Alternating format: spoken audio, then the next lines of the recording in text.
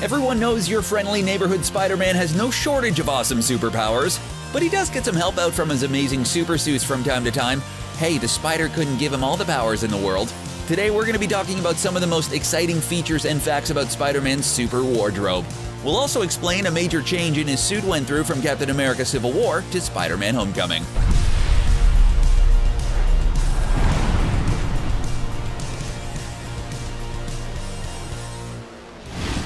Back before Captain America Civil War hit theaters, we were super excited about the movie for many reasons, not the least of which was the fact that we were finally going to get to see Spider-Man in the Marvel Cinematic Universe. We knew it was a copyright issue and all that, but we prefer to leave reason out of our comic book movie experiences. When the trailer dropped and many fans noticed his super suit looked a little off. It looked much smoother and less textured than those worn by actors Tobey Maguire and Andrew Garfield in their respective Spider-Man franchises. So what was up with Tom Holland's suit? It turns out the Spider-Man suit for that movie was 100% CGI. It took quite some time to design the suit, so they didn't have a physical suit when filming started. However, when it was time to work on Spider-Man Homecoming, they had a physical suit to use in conjunction with CGI elements. Now, CGI is used to do things like blur the zipper, smooth things out, and of course, animate the eyes. Regardless of how you think this Spider-Man suit stacks up to others, you have to admit the movable eyes are a pretty awesome addition. Everyone knows that Spider-Man is one of the most popular superheroes around. Everyone just loves the friendly neighborhood Spider-Man, and it's not hard to see why. Yeah, Spider-Man! Covering your face with a mask is a great way to protect your identity, but it can make it difficult to express your emotions. When you watch the Spider-Man movies created by Sony, you can see how much expression is lost when the mask is worn, but the MCU managed to give us a Spider-Man with movable eyes for the first time on the big screen. Even when Peter Parker makes his own homemade costume, this feature is an important component. Of course, we know turning on instant kill mode creates scary, red, beady eyes, but Peter's peepers can convey other things as well. Of course, there are some potential features hidden in the eyeballs too. Guess you could say this suit makes sure Peter is up to his eyeballs in special features. The design of the mask gives Peter the ability to see an increased depth of field, and they help filter out external stimuli. Tony Stark's design features a built-in augmented reality display, which allows Peter to analyze his surroundings. Peter can also have Karen alter the visual spectrum and see through objects. During his time in the Marvel Cinematic Universe, we know Peter at least made one of his own suits. Although this hasn't been explored too extensively in the movies, the comic book version of Peter Parker is an absolute genius. But don't underestimate how brilliant he is in the MCU just because he didn't quite make it to his academic decathlon in Homecoming. After all, he did manage to make that crazy strong and versatile web fluid he uses in conjunction with his web shooters. But in the MCU, it's established that Peter's a bit behind Tony in the brilliance department, and in his defense, he's still a high schooler.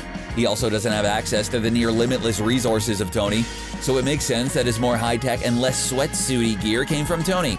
But in the comics, Peter makes most of his own super suits and he creates plenty of them. The homemade suit Peter does create in the MCU was inspired by one worn by the comic book Peter Parker clone Ben Reilly. It's pretty similar to the one he wears when he's the Scarlet Spider. The tech suit made by Tony Stark has a lot of similarities to the superior Spider-Man suit worn by Dr. Octopus during his time as Spider-Man. It's a long story, just Google it. At the end of Spider-Man Homecoming, Tony presents Peter with a shiny new suit of iron spider armor and an invitation to join the Avengers. But although Peter had previously complained about Tony taking away his old suit and refusing to make him an official Avenger, Peter declined. Thank you, Mr. Stark. But I'm good. Still, he got to wear the suit anyway in Avengers Infinity War, and we saw it again in Endgame. We mentioned that in the comic books, there's a spider clone named Ben Reilly who goes by the moniker the Scarlet Spider. But he also calls himself Spider-Man, and his Spidey suit looks an awful lot like the Iron Spider armor we see Peter wear in the MCU. The comic book version of the Iron Spider armor was red and gold, which is really more in keeping with Tony's preferred color palette. While Peter had to wait for some time to obtain this suit in the movies, in the comic books it's created for Peter during the Spider-Man The Other storyline, and he heavily utilizes it in Civil War. Just because Tony has to always be over the top, he also made a second suit of the Iron Spider armor, just in case. Everyone knows that getting bit by a radioactive spider left Peter Parker with some pretty awesome superpowers.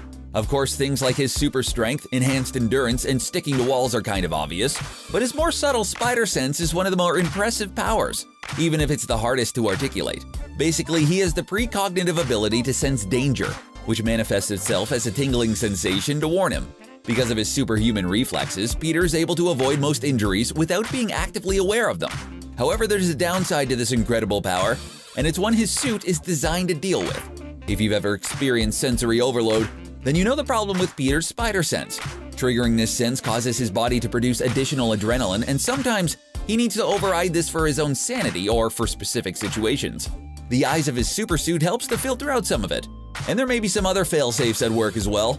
Let's not overlook how incredible it is that the iron spider armor allowed him to travel to outer space in Avengers Infinity War. Sure, it lets him breathe, but the lack of oxygen is only one issue with space travel. There's also the massive amount of radiation and hazardous environments to contend with, but apparently, this suit is powerful enough to withstand just about any environment Peter finds himself in. There's no question that Tony Stark is capable of creating some truly mind-blowing technology. That's nothing to scoff at, but let's consider how crazy it is that he also makes it so people can actually use these devices he comes up with.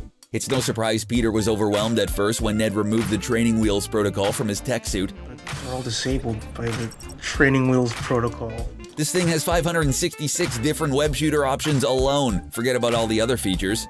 Even dealing with tons of variables in rather minor situations is daunting, let alone the heat of battle when your life's on the line. So let's not overlook the amazing neutral reactive interface Tony was kind enough to include in his tech.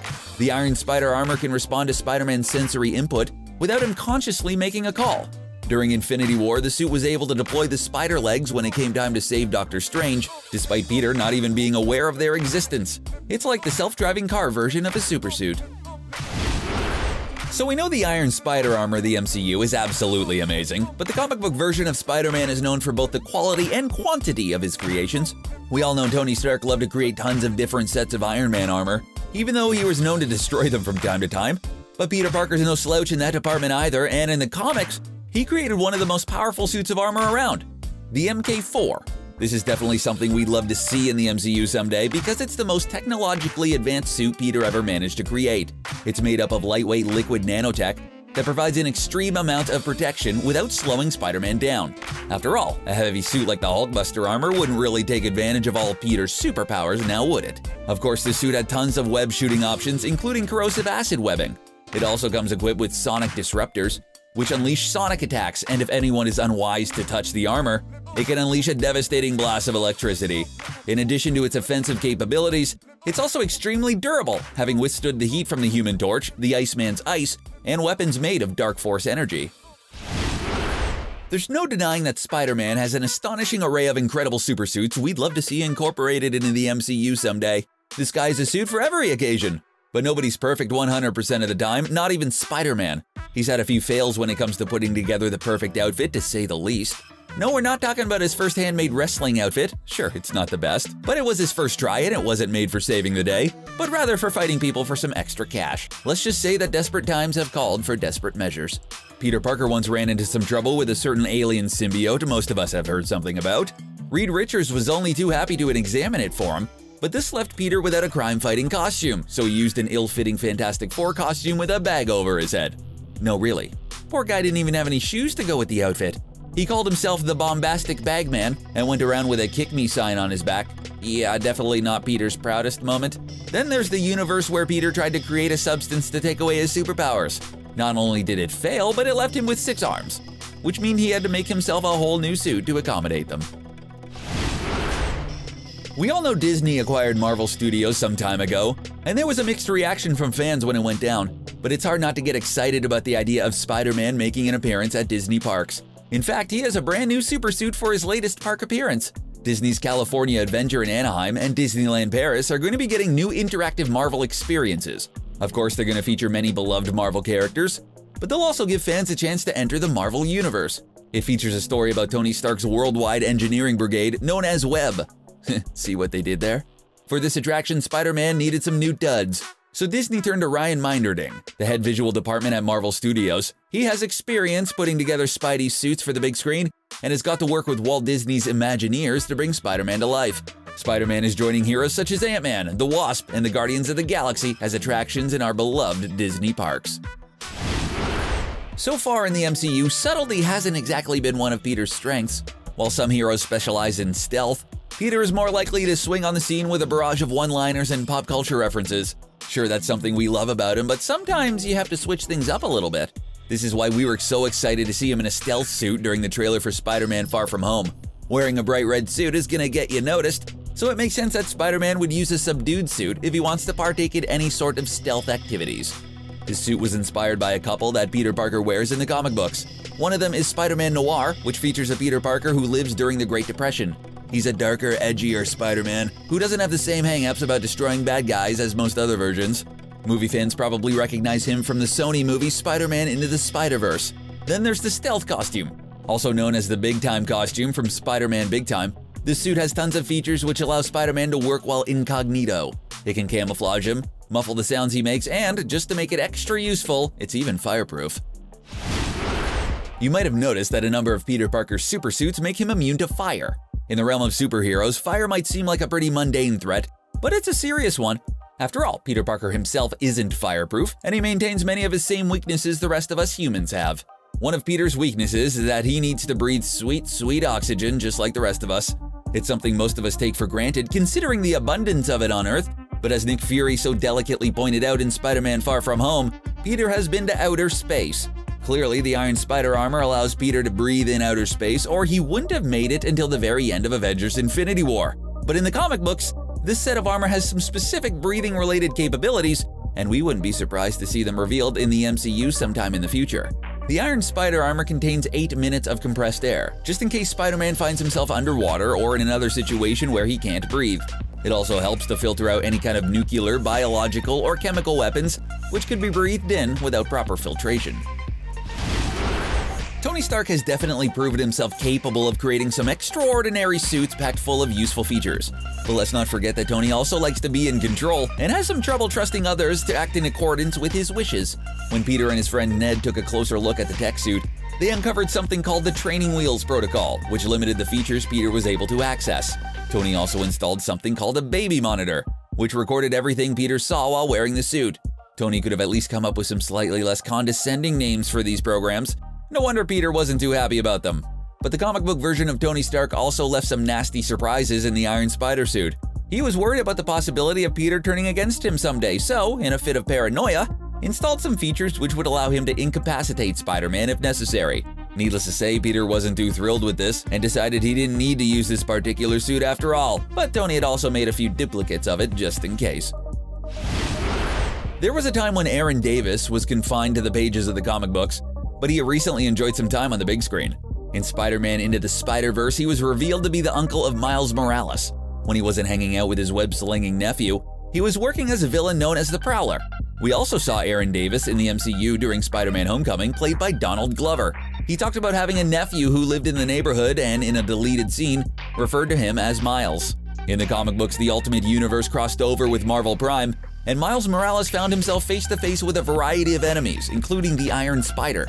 Eventually, it was revealed that the man behind the Iron Spider mask was none other than Miles' own uncle, Aaron. Now that the MCU is a multiverse, maybe there's a chance this could happen on the big screen at some point. One of the many things Marvel Studios does really well is knowing exactly when to release information in order to build up a maximum amount of hype. Just think about how long we had to wait before we knew the 4th Avengers movie was going to be called Endgame. And let's not forget about how quiet they're keeping information about Phase 4 of Marvel movies and beyond. There were already many things we knew going into Avengers Infinity War, but Spider-Man's costume was something Marvel Studios tried to keep quiet about. We had seen it at the end of Spider-Man Homecoming, but Peter hadn't actually worn it and we didn't know what it was capable of quite yet. Apparently, Marvel Studios really wanted the extra legs to be a big reveal, so they waited until the last moment to let us know. Some shots in the trailers were strategically edited in order to keep the additional appendages a secret, and toys which incorporated them into their designs were held back and not released until just before the movie hit theaters. Spider-Man has gone through tons of costume designs over the years, and Marvel Studios is fond of paying tribute to comic book designs. In early issues of Spider-Man, his iconic costume featured heavy dark blue or black shading due to printing limitations at the time. There was also a time when Spider-Man utilized some underarm webbing as part of his crime-fighting aesthetic. This unique feature was part of a costume design created by legendary Marvel Comics artist Steve Ditko. Let's not forget that the first time Peter Parker came up with a costume himself, he wasn't thinking about how he was going to fight crime. He was just focused on winning fights in order to make some extra cash, and being Spider-Man was just part of his shtick. The underarm webbing was basically just a decoration to keep the theme, and it's been brought back by different artists from time to time. But in the MCU, Peter does have some practical fabric under the arms of his costume, His tech suit comes with a pair of web wings, which can also be extended or retracted and allows Peter to glide through the air. What do you think about the awesome array of super suits Peter Parker has at his disposal? Do you think they're over the top? Share your ideal super suit build with us in the comments section and then click subscribe for more great videos from us here at CBR. Bye for now.